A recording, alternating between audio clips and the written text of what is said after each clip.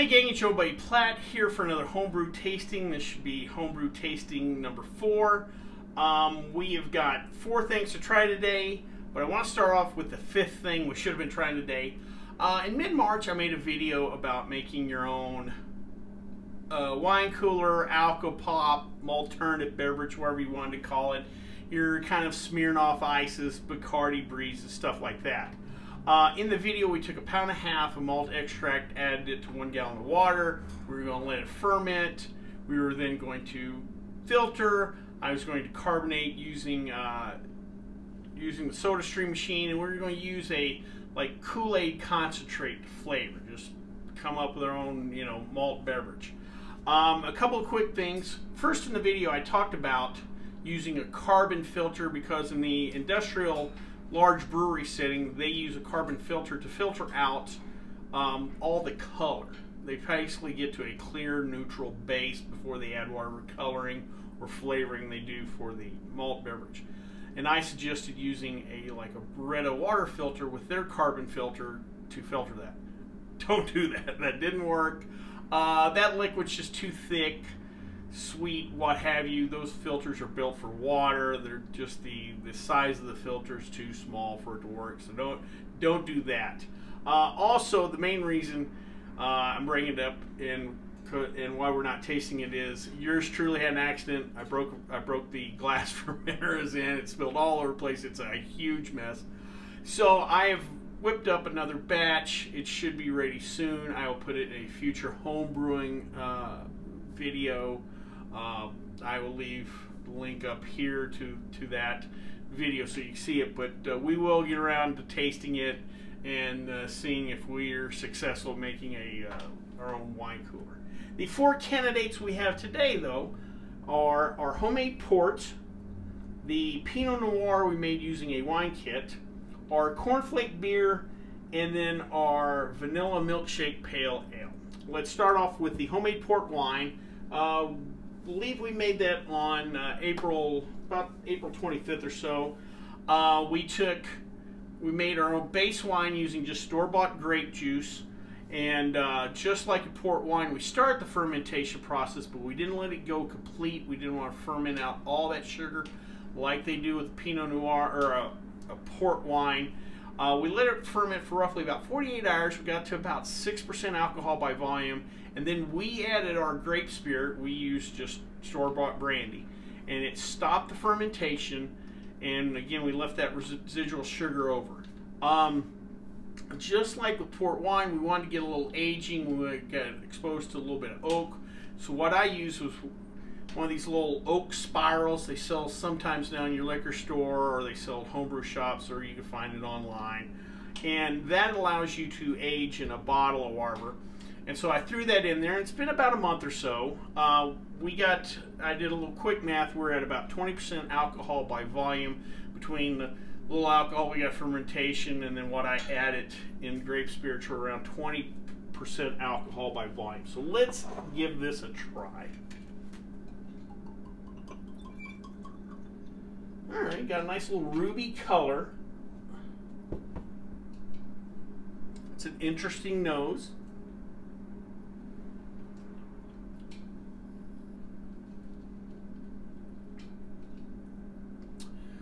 That, kids, is not bad at all. I think we might could fool some people with that. Plenty of sweetness. Remember, we didn't ferment out all the sugar. I still have the wood spiral in there. I get a little bit of the wood. There is some complexity there. Maybe get some leathery notes.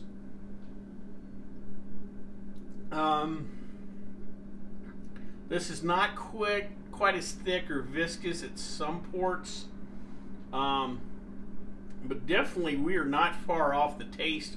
Again, this has only been 1 month. It's only been exposed to that wood for 1 month, even though that little screw, the way it's designed, is exposes to a lot of wood. But this is something we might have to give a try again another 3 or 4 months, see how that wood reacts, see, again, let the aging process go. There's still there's still chemical reactions going on, even though we've done with fermentation. There's other things going on there, but overall, that I think that's quite nice. All right. Well, next is our Pinot Noir. We used an Alexander Sun Country Pinot Noir concentrate. Not necessarily a kit because it just came with the concentrate, but we had the other stuff to make it. We had a yeast nutrient, acid blend, what have you. To that, I made that on the 29th of March. We bottled it on the 15th of May. We're probably drinking this a little young. It's only been a couple of months, but I do have 9 other bottles. I made a little over 2.5 gallons. And so what I did was bottle about 10 bottles, and I think every month or two I'm going to crack one open and just see how this matures, how it mellows out. What I'm reading online is 6 to 8 months is really the point where you can really tell what you have. So we're probably, like I said, probably drinking it too young, but I want to see what it's like at now, so I have some reference point in the future. We came out to 10.5% alcohol by volume. I have not aged this in any kind of wood. I did not throw any wood chips in it, so there's going to be no oak on this. In full disclosure, this is the first time I've done a wine kit, so I just want to kind of do the basics. Future kits, I may, you know, throw in some wood. Maybe I find a nice barrel, you know, used barrel somewhere, maybe age it in a barrel.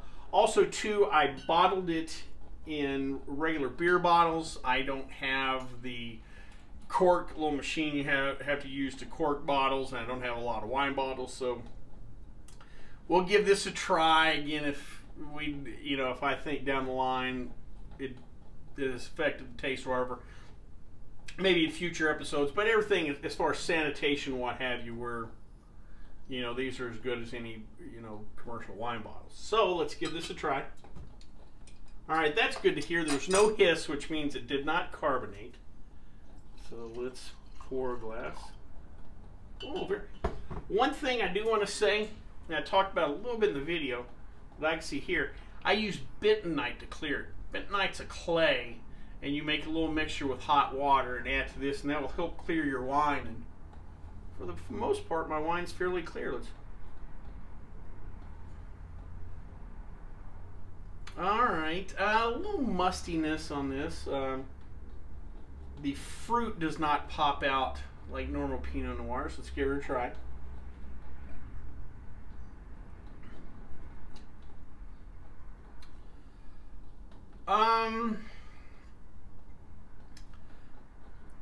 Little acidity on the side. Again, the fruit's not coming out.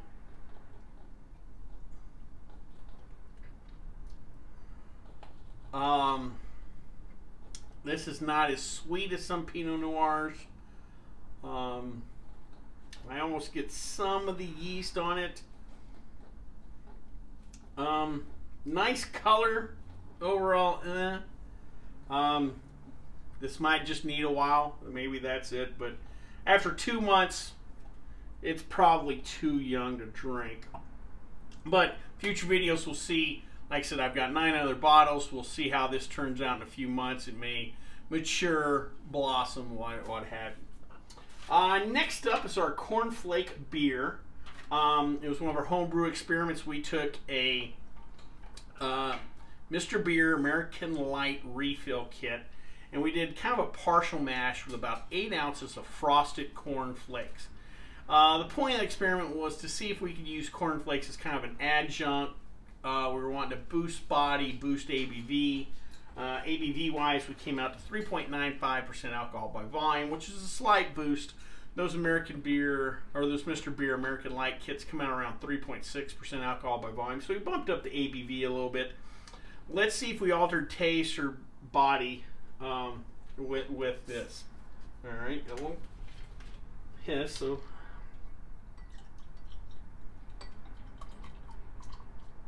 Alright, a little head, not much. Well, it's nice. Carbonation seems okay. We've got plenty of bubbles in there, almost like a Boston lager type color. Not much of a nose. Let's give her a try.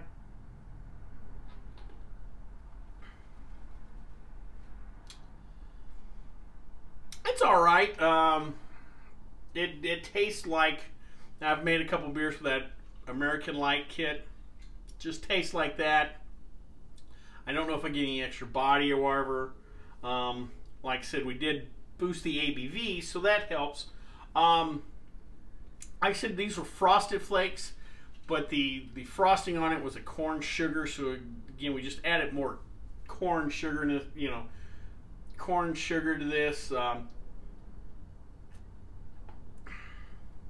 this is all right. I mean, I don't think we altered the flavor, but again, we did boost the ABV. So I would say the experiment, semi-success. All right, last but not least is our Vanilla Milkshake Pale Ale. We took a Craft Brew Pale Ale kit, and we added lactose. I think it was 4 ounces of lactose. What lactose does is, lactose is a sugar that actually doesn't ferment. So that sweetness carries through to the beer. Also kind of gives it a milky, creamy, mouthfeel to the beer. I thought, and I just wanted to experiment again with lactose, not in a traditional like milk stout or something like that. I decided to also add a little vanilla extract, so I thought, all right, well that kind of naturally would go with the milkshake theme of vanilla milkshake. I added the vanilla in the fermenter or post primary fermentation. We only got to 3.1% alcohol by volume, which kind of surprised me because the starter fermentation was quite vigorous. It blew out my airlock. So I'm surprised by that because the original gravity came out to 1.043, which is kind of low, and our final gravity, though, only hit 1.020. So kind of surprises me, but let's see how this comes out. Oh, a nice hiss, so carbonation should be. All right, nice. Got a nice little, almost an inch head.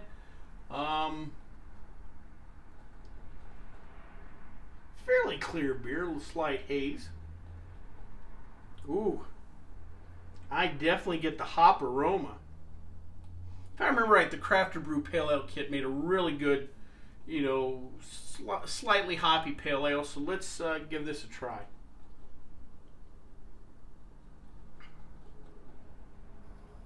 Man, that's nice. I do get a little body and a little sweetness from that lactose, but it's not over the top in any way. Works well with the pale ale.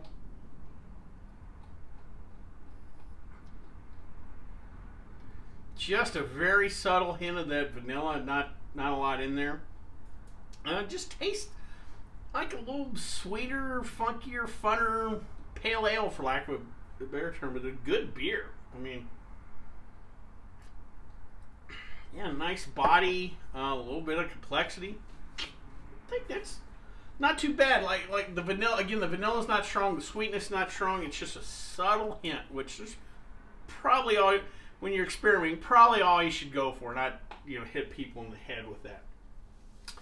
Well, I hope you liked this video. If you did, please subscribe down below. Also, I will be putting links to these original videos to see, and you can go back and check them out. Please like the video because it lets YouTube know we're putting out good content. If you have any questions, comments, concerns, please leave them in the comment section, or you can always contact me on the Twitter page. Till next time, bottoms up.